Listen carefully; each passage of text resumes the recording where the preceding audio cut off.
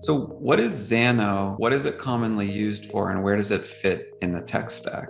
Xano describes itself as a no-code backend platform. They provide persistent storage on database. They provide API endpoints, so you can be going back and forth using REST metaphors, get, put, post, what have you, and you can define as many of those as you want. And third, they provide logic, so that you can be putting in the form of logic that's going to be controlling your backend endpoint, right, which is going to connect your database to logic, to whatever came in from the user to be making decisions, or background tasks, right, that can be invoked on some regular basis, like we were just talking about before in the context of DT. You put those three things together, and they're calling it a backend because they imagine it will get paired with a front end. You're providing APIs, and those APIs then get used by something like WeWeb or Builder or whatever for the purpose of creating an app that'd be used by a human being. And of course, because it's just APIs, it's not actually restricted to web. You could use like, any of the mobile tech, right? Like DraftBit or Flutterflow or what have you. And really, they're trying to be, how can you be more no code? Xano, I would describe as advanced no code, because their big thing is how can you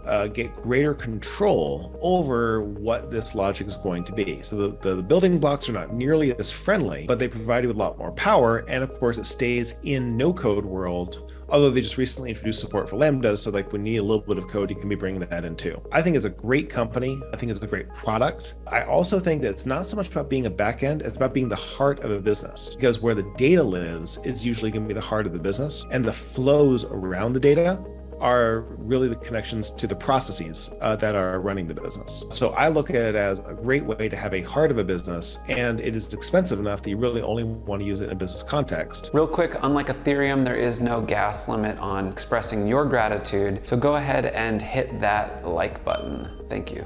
They have a free tier, which is okay for hacking around, but their first tier for, being serious is about $70 a month, which I think is high enough that that's not where you mess around for personal projects. That's where you go for building at least a small business and then being able to have that reliability that sits on top. And there's some bigger businesses that run their whole thing on Xano.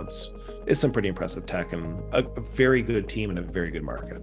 As always, if you want to stay apprised of the latest around emerging tech, then go ahead and hit that subscribe button. Thanks.